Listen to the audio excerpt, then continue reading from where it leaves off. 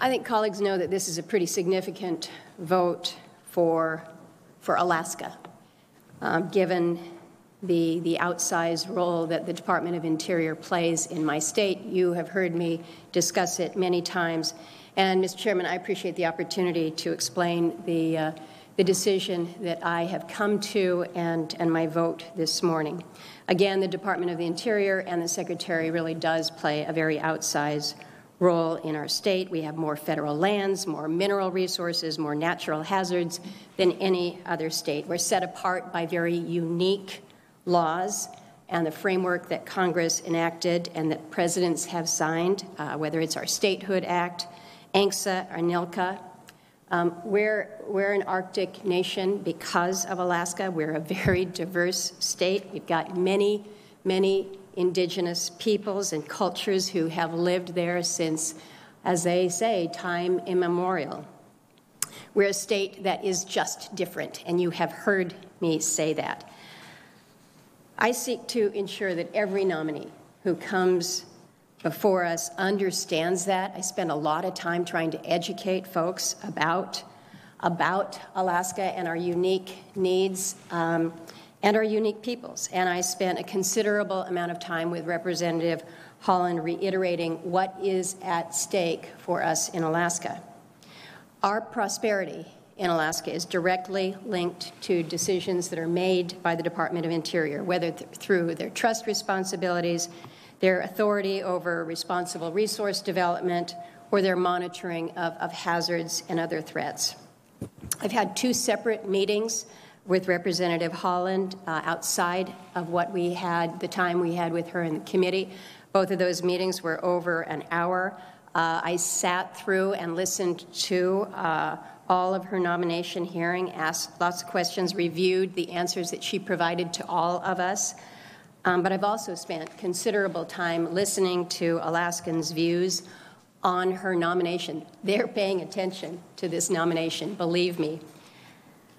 And I hear 2 things from Alaskans over and over again. The first is that so many Alaskans, Alaskan Natives in particular, are enormously proud to have a Native American nominated to this position. They recognize that this is truly a historic nomination, and in doing so, they believe that Alaska Native issues can be elevated to one of the highest levels of government. The second concern, though, that I'm hearing is that so many are concerned about the agendas that Representative Haaland will seek to implement on her own and on behalf of the White House. They're concerned by her opposition to resource development on public lands, including her opposition to key projects in Alaska and her questioning of the very vital role that Alaska Native corporations serve in our communities. And weighing on top of all this is then my experience from the Obama administration when I voted for a secretary who promised to be a good partner for Alaska, but proved to be anything but after the confirmation. So I have really struggled through this one, how to reconcile an historic nomination with my concerns about an individual's and an administration's conception of what Alaska's future should be. I truly believe that Representative Haaland's heart is there for Native peoples and all who treasure our public lands. I don't believe that is the extent of Interior's mission, but she's also told us that she recognizes that if confirmed, she'll be serving in a different capacity, as Senator Cantwell has mentioned. She told me that she knows she will need to represent every Alaskan, including those who work to responsibly develop our lands. And she committed to me that she will, these are her words, make sure that we're doing all we can to ensure that your constituents have the opportunities that they need.